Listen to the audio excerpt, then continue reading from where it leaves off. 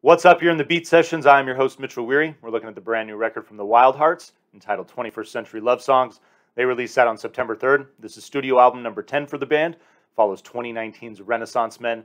And the Wildhearts are a band that I knew nothing about before I even started this review. I was feeling very uninspired by some of the other high-profile album releases from this week, especially after the Drake debacle. I don't want to go anywhere near Imagine Dragons. It was time. It was time to be adventurous, dig into some new stuff.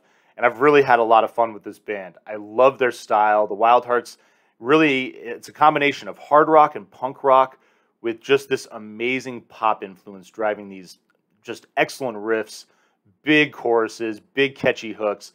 These guys are a lot of fun to listen to. And, you know, that incorporation of pop into the hard rock, kind of punk rock style can be difficult, I understand. It's hard not to think of bands like Blink-182 or Fall Out Boy, who had their moment, who have written good songs. I don't want to sit there and rag on them, but as far as just the catchiness of their music, I compare the Wildhearts more to a band like Against Me. If you want to get a little deeper into the punk scene, I think of maybe like the Bouncing Souls or even a Fat Records band, Snuff. If they're still around, I don't even know if they're still on Fat Records, but I love the catchiness of their music while, you know, still great up-tempo hard rockin' style. And and their frontman, Ginger, certainly is an interesting cat to read about. This whole band is very interesting to read about since its inception, 1989 roughly, I believe. Do the math there. I think there's been 27 iterations of this band in about 32 years or something like that. So, I mean, for some reason, they're going through, you know, a lineup change a year. There's a lot of booze, a lot of drugs, a lot of partying involved, I know, over the course of the history of this band, but it's pretty cool, actually. It looks like they've found some stability. Renaissance Men, their last record, was the first thing they actually put out in like roughly a decade. So it looks like, you know, Ginger's got the guys back together. They seem to have maybe found some consistency with this current lineup and some stability that's, you know, aiding the songwriting process and, you know, keeping them in the studio. So I'm just, you know, I talked about the punk influence earlier, and, you know, look at, like, I even think of a band like the Descendants as far as their ability to just do really melodic, fast-paced hard rock and punk music that almost kind of borders on hardcore at times. And, you know, other influences they were looking at, I really get a big 90s, think like Stone Temple Pilots, Buck Cherry, just that kind of, you know, hard rock and vibe. Whether or not you're into that is, you know, entirely up to you. But I always dug that stuff. I feel the influence in this record, and I'm loving the effect that it's having on there. And then some of this other, like Motley Crue, Kiss a little bit, some of that kind of like 80s, you know, call it hair metal, kind of glam rock style there as well. And it's working also. I think it's all very well incorporated together.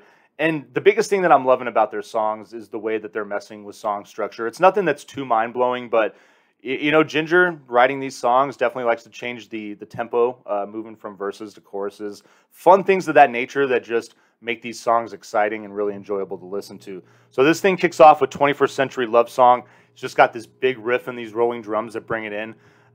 You know, but this song is a pretty good example of, you know, of what you're going to get for this record and what they're doing so well on all these 10 songs. You know, it's got a fast-paced punk rock chorus. The verses kind of sound like Kiss a little bit.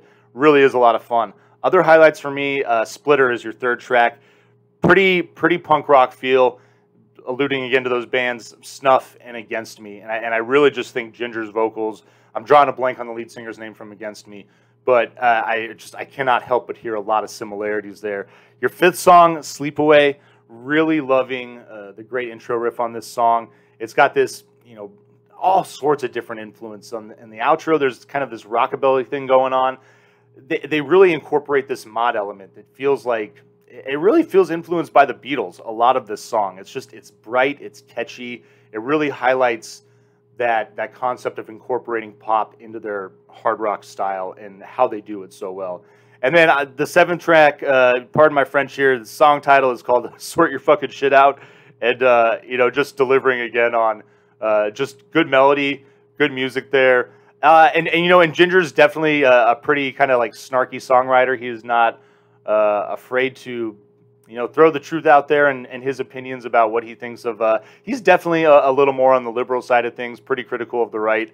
And so, you know, feeling that throughout this record. And he strikes me as the type of songwriter that has been consistent with that perspective over the years. So if that's something that you've always done, That's just your opinion, man. I don't necessarily agree or disagree with it. I don't think it's a detriment to the music.